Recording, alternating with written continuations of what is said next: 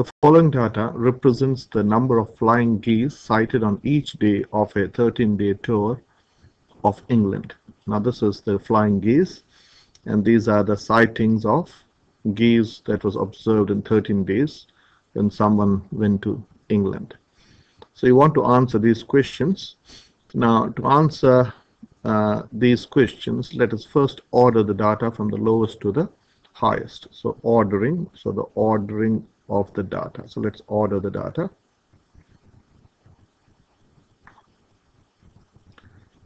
Okay, so ordering the data. So let's start from the lowest to the highest. So I think you can do that yourself. This is, you got 2 1s, you got 2 2s, you got how many 3s? You got 2 3s. How many 4s? You got 3 4s. 1 2 3 4s.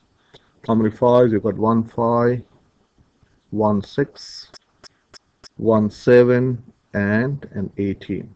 So let's count. There should be 13. So 1 2 3 4 5 6 7 8 9 10 11 12 13.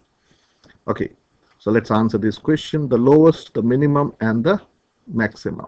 So this is your minimum, very obvious. This is your minimum value, and this is your maximum. Okay, the next thing is we need to find the median. So median is the middle of the data. So median, so let me write it here so that it's all on one page. The median is the middle of the data. So there are 13 values. So there is a formula for median which is like this, which is n plus 1 over 2 or second value. I'll explain what I mean. N stands for the number of values. So here you got 13 data, 13 values.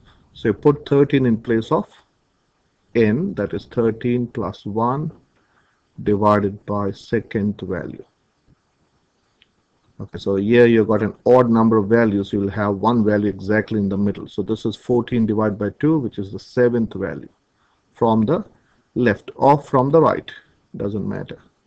So 7th value is the middle value. So let's count the 7th value. 1 2 3 4 5 6 7. So 4 is the median value. So 4 is the median. So what's the function of median? Median divides the data into 2 equal parts. You can say there are 50% of the data to the left and 50% of the data to the right. Okay, that's one thing that you should understand, that median is something that divides the data equal into 2 equal parts. So this is, I call the lower half. Let's call this the lower half and this the upper half. Okay, so this is the lower half and this is the upper half and this is the middle. Okay, so we have done that. Now the mean is average. So you know how to find average.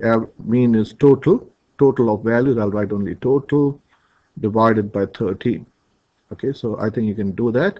I already got the answer, which is 4.62 in 2dp. Okay, so I wanted to look at mean and median and think about why mean is also an average, which is also reflecting a value which is in the middle. So mean is somewhere here. Okay, so mean is somewhere here. Mean is between 4 and 5. So mean is sitting here, somewhere here. So this is your mean. So you can say mean is greater than the median. That's one thing that you should observe. Mean is greater than the median. Why do you think? Ideally, mean and median should be almost the same.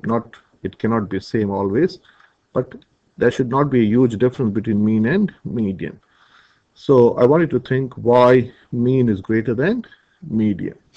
Okay, the next question is the upper and the lower quartiles. Quartiles has come from the word quarter. Okay, quarter, I hope you know, is 1 out of 4 or 25%. Okay, quarter is 1 out of 4, or that is 25%. So median in other words, you can say it is the 50th percentage, okay, or you can say 50% is to the left and 50% is to the right. A quarter, the upper quarter, the upper quarter is the middle, so let me write that. So the upper quarter, upper quartile, not quarter, upper quartile is half of the upper half, is half or halfway of the upper half,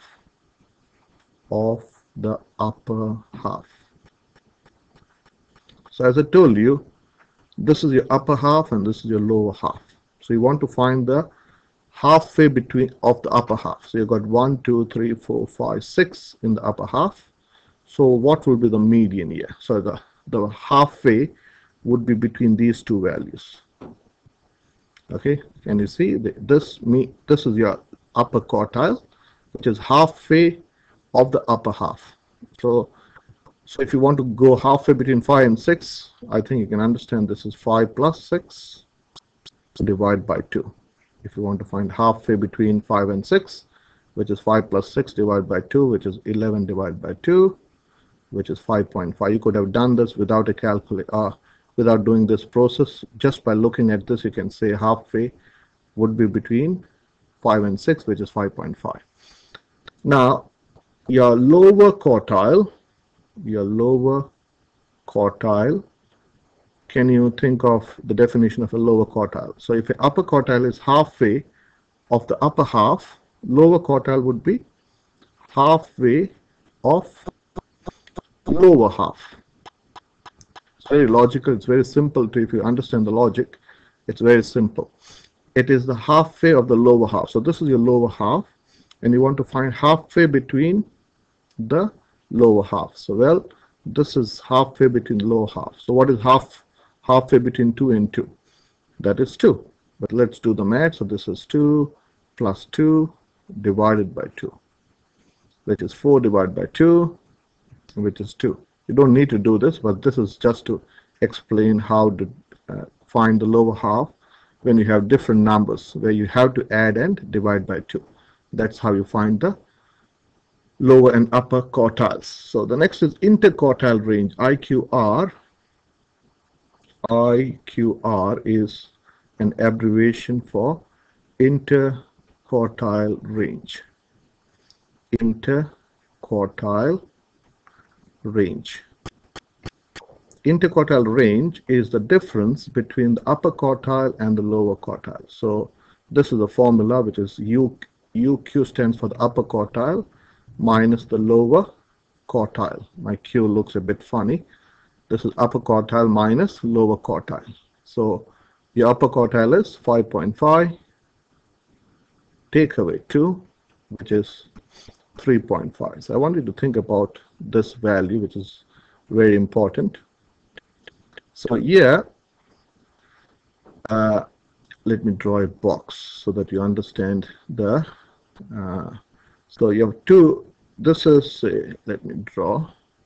This gives you. This is say your lower quartile.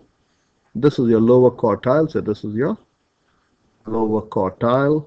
This is your median, and this is your upper quartile. Can you visualize and see? This is the difference between. Oh, so this is UQ, not LQ.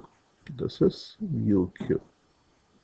UQ is the upper quartile, and LQ is the lower quartile. So this is the range. The upper quartile minus lower quartile will give you the range. So the interquartile range gives you the middle 50% of the data. This interquartile range gives the middle 50% of the data. The middle 50% of the data. So what does that mean? So you can say that from this you can say the middle 50% of the data is between 2 and 5.5, or between 2 and 5. Okay, mathematically 5.5 is statistically at 5.5 does make sense. So you can say the middle 50% of the observation comes between 2 and 5 at 5.5. Okay, and you can say This is this is 25%. To the left, this is 25%. Okay, so you can say 25% of the data is less than lower quartile, and 25% of the data is more than upper quartile. So you need to talk in terms of percentages. 25% is more than upper quartile, 25% is less than lower quartile, and 50% is between the lower quartile and upper quartile. So the next question is, are there any extreme values? From this data, can you see any extreme values? Obviously, 18 is clearly an extreme value. Okay, this is away from most of the data. So 18 seems to be an extreme value. Okay, and write 2 sentences about the data based on the stats you have calculated. So one thing that you can say is mean is greater than median. Mean is affected by extreme values, and it is probably because of 18 that the mean is 4.6 and the median is 4, because mean considers all the data, but whereas median is not affected by extreme value. And the second thing that you can say is most of the data is between 2 and 5. Most of the sightings is between 2 and 5 geese.